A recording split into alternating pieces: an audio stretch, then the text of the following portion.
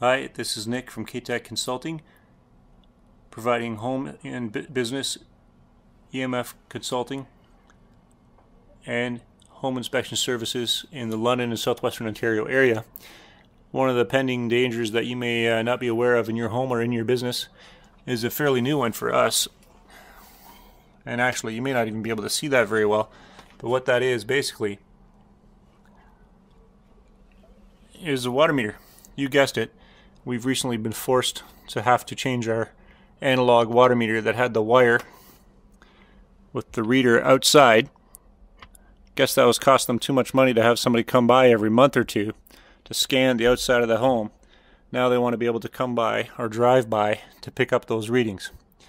When I checked the paperwork on this, it said that it could be scheduled and programmed to only do certain times of day, certain days of the month, or specifically on certain dates.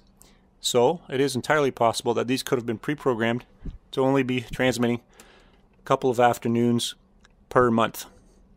Nope, that's not the case. When I check this water meter, it is transmitting every 9 seconds. It's sending a ping out 24/7. I don't like the idea. However, I am relieved to know in this particular case this is a fairly low power, and it's at the 900 megahertz range, which is of less danger than some of the higher frequencies. So I will check this in your home as well.